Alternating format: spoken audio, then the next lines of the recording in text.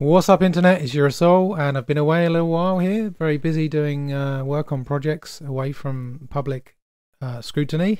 Been making music and also in the process of starting a business up, which I will be able to tell everyone about a bit more in the near future. So there's been so much happening since I last made a video covering world events.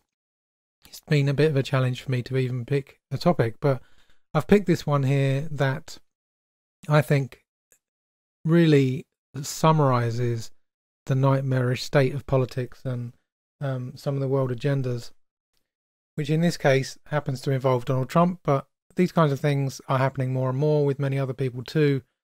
He just seems to be the kind of personification of the most brash, visible end of all this stuff.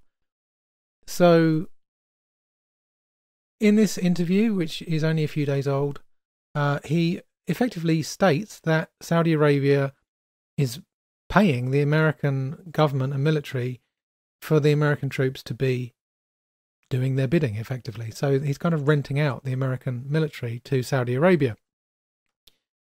Now, you know, people who are Trump fans and so on might say, well, of course they've got to pay. You know, we're not going to just, it's not right for the American taxpayer to pay for American soldiers to go and defend another country. In a sense, I can get behind that, and that does make sense. If a country has a lot of money and they want troops to come and protect them, then it makes sense that they pay for it on a certain level. However, that's assuming that it makes sense that one country sends troops to another country to protect them in the first place, and what the motives are for doing that. Normally, or historically, let's say, usually, as far as I'm aware, at least publicly, according to what the soldiers were told, if you think back to World War II, for example, and World War One, generally speaking, soldiers went to go and risk their lives to protect another country because they were acting to protect, ultimately, their own country. And so, for example, Americans coming to fight in World War One and Two, to some extent, were doing so under the idea that they were ultimately acting to protect America and their allies as well. But ultimately, you know, for example, in World War Two, they understood that there was a good chance that if Nazi Germans took over Europe, then they may well then come and attack America and other things like that. So, you know, ultimately they viewed themselves as fighting for their own freedom. However, if the leader of that country politically is going to go around basically renting them out to whoever wants to pay, I mean, I'm sure he wouldn't give them to just anyone just because they gave them money, but really that military is not necessarily going to be acting out of integrity or acting, I mean, not that they do anyway, but they're not even really going to be able to put up a front of acting out of integrity. It's going to be fairly clear that they're little more than mercenaries for hire with the world's biggest military arsenal. So Trump is literally turning America into a kind of weaponized business, which is not in any way, shape or form what the Constitution of America describes America being, and is not in any way, shape or form probably what most soldiers who join the military would see their role as being. So I'm just going to play this video and then we'll come back to talking a little bit more about that. We're sending more to Saudi Arabia, and Saudi Arabia is paying us for it. You know, we're doing something that nobody's ever done. I said to Saudi Arabia, we have a very good relationship with Saudi Arabia. I said, listen, you're a very rich country. You want more troops? I'm going to send them to you, but you've got to pay us. They're paying us. They've already deposited $1 billion in the bank. We are going to help them, but these rich countries have to pay for it. South Korea gave us $500 million. They never gave us that. They gave us $500 million. I said, you got to help us along. We have 32,000 soldiers in South Korea protecting you from North Korea. You've got to pay. And they gave us $500 million. I mean, you saw that.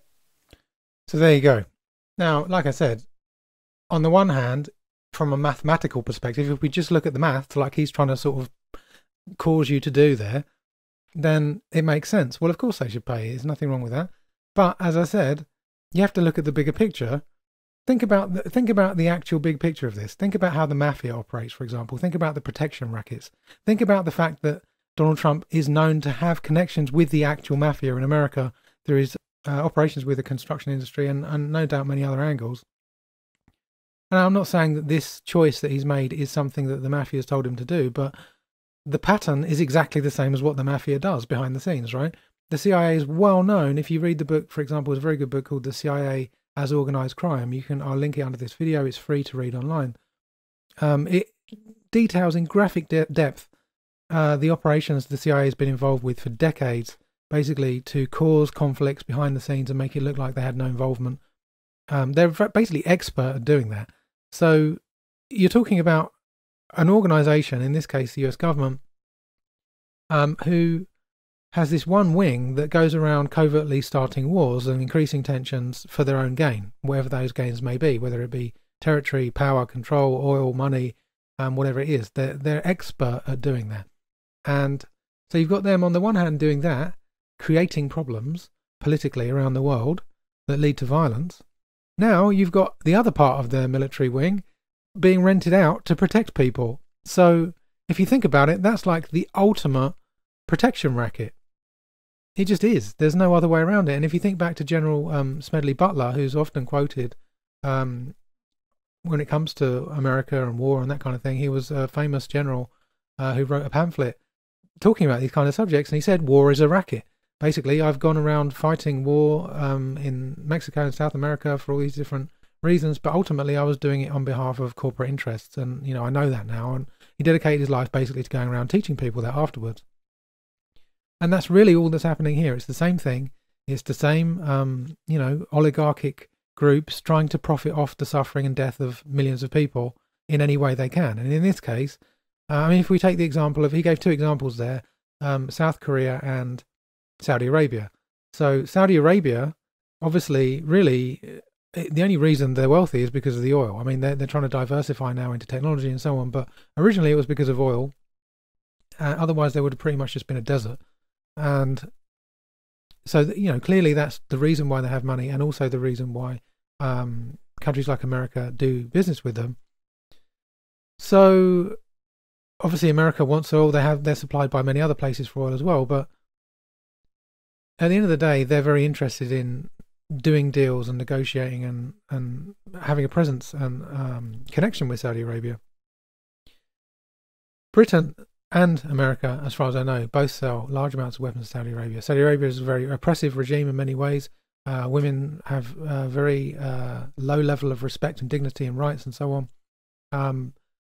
Very abusive, I would say very unpleasant place to be, personally, though I've only been there temporarily. But the point being, generally speaking, they're not exactly people who see eye to eye with the mentality and way of living of Americans, let's say, the average American. And also they were heavily involved in 9/11, and yet that is always removed from any commentary in the mainstream about 9/11. Trump famously kind of said, I'm going to expose 9/11 before he became president, and then actually didn't do anything at all of that nature.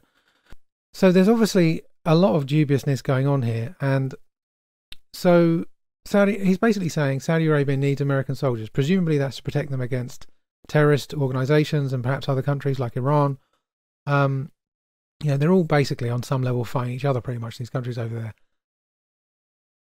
So, what would, if you've got a huge military might, America spends over 50% of its tax budget on military, which is more than any other country by a long way. So they've basically invested in killing. That's what America's mostly invested in terms of their finances. Some countries are heavily invested in technology more, some are heavily invested in other areas. They're primarily invested in killing. So if your main business is killing, then in order for you to maintain your power and your wealth, you have to be able to use that ability. There has to be killing taking place, and you have to be involved in it, or you have to be protecting people from the threat of killing. So if the world moves towards peace, then your primary investment is lost, isn't it? Unless you repurpose the military to do something else, which would be a very good idea, then your main business model falls apart. So that's why, one of the main reasons why the CIA is so heavily invested and involved in stirring up tensions, false flag attacks, supporting terrorism, supporting terrorists, which is well exposed, well known, even in the mainstream. Even the government's own documents have shown heavy involvement in stirring up people to become terrorists, giving them weapons and equipment and training, sometimes publicly stated in order to achieve a proxy war objective, sometimes covert in order to achieve some other objective. But many times this has come out that they're heavily involved in doing that. This isn't a theory, it's proven fact. So you've basically got this wing stirring up tension, another wing profiting from it. And in this case, Trump is basically saying, now no one's ever done this before. We're literally going to get paid huge amounts of money for sending our troops to defend countries. He also describes South Korea and the threat from North Korea. North Korea basically being a dysfunctional kind of communist-style dictatorship, as I understand it. And America fought in the Korean War. They've long been trying another sort of front for them in this imagined fight against communism. That I'm not even going to get into the whole thing about capitalism, communism. It's such a massive subject, and it takes hours to go into. But I guess the point I'm making is here, I would just like the people who fight in the US military to realise that they're being used in a very evil, manipulative game. And personally, I think that the kind of communist regimes are, it's well known by people who study secret services that behind the scenes, the KGB, as it was back in the day, and the CIA were basically one organisation at the top level. They shared a lot of information together. And I think that speaks to the fact that really at the top echelons of these organisations, they're actually run by the same group of people. And it's a false polarity. It's a false battle. It's just stage play where people get killed in order to manipulate and herd the people of the planet into certain ways of thinking and behaviours that are easier to manage.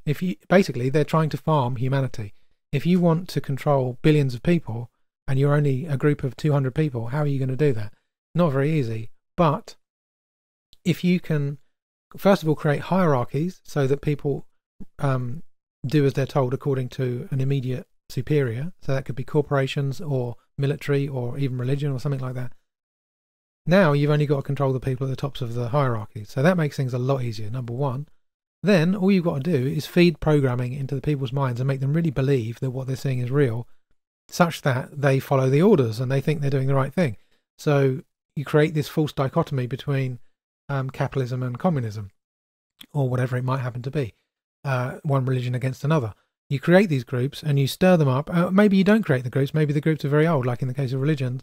But in those cases, you can just stir them up and channel them towards each other so they end up fighting each other, and get your people who control the hierarchies to deliberately do certain things so that you create these conflicts, which you then use to manipulate people's minds, keep them distracted, keep them fighting each other, in denial, losing their true power of who they really are as divine human beings who are meant to really be working together, or at least could be working together, to make themselves abundant, safe and prosperous into the future.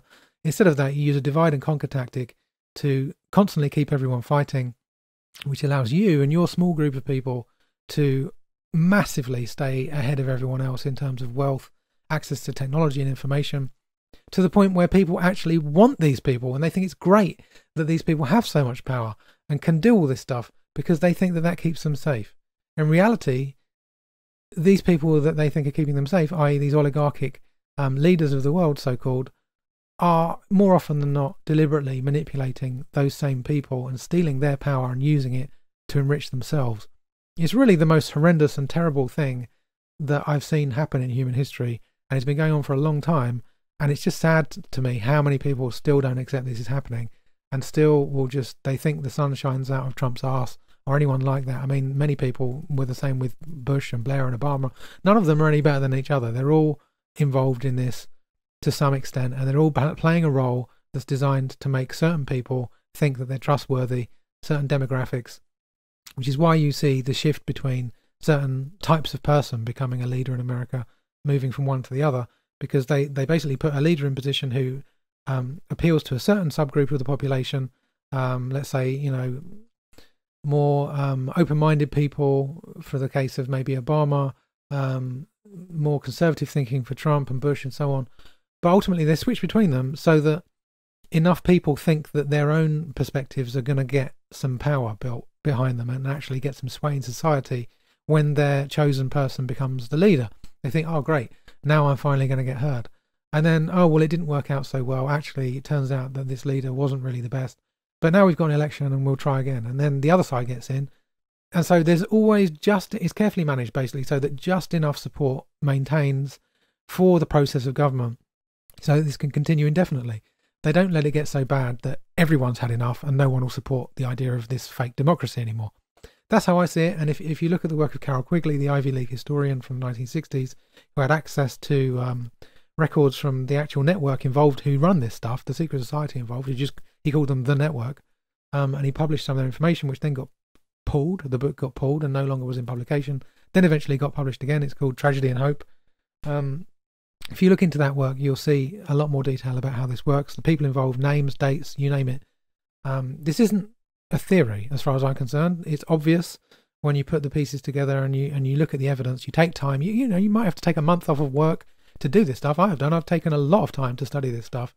It's not something you can just pick up from the mainstream or a piece of information here or there. People who ridicule me and people like me for saying this kind of thing basically never have looked into the kind of information I'm talking about. It's quite sad and distressing in a way that these people think that they're right and even get abusive, which is a sure sign they're not right, when this kind of information is presented to them, and yet they've never bothered to take any time to even look into the evidence. It's actually, I find it disgusting, to be honest, but that's the state of humanity's consciousness at the moment. The majority of people are heavily oppressed psychologically and spiritually, and they don't know that, and part of the oppression tells them that actually they're doing great and they're the greatest people on the planet. So ego bluffing, ego fluffing, designed to create blind spots so that the people don't know the truth and continue fighting and killing each other and arguing with each other. So yeah, I haven't been online for a while. You can tell some of this stuff's been boiling up inside of me with all the stuff that's been going on. I haven't even touched on the fires in Australia and the stuff with Epstein, and it just goes on and on and on. But I'm going to try and find some time to make some more videos in the coming days. So yeah, if you've got any comments on this, please leave them beneath, and do pass this on to anybody if you like what I've got to say here.